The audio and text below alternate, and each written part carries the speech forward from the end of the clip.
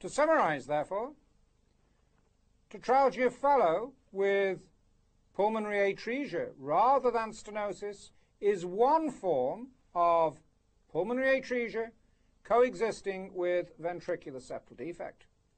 It's particularly important to identify this subset of the anomaly, however, because it is only in the setting of tetralogy of Fallot with pulmonary atresia that we find the arrangement where the pulmonary arterial supply is via systemic to pulmonary collateral arteries. And as we have seen, those systemic to pulmonary collateral arteries can supply the pulmonary parenchyma directly, but much more usually they feed up with confluent intrapericardial pulmonary arteries, which can be of appreciable size, as in this heart, in which the pulmonary trunk itself is absent. But the crucial point is then to determine the proportion of the pulmonary parenchyma fed through the intrapericardial pulmonary arteries.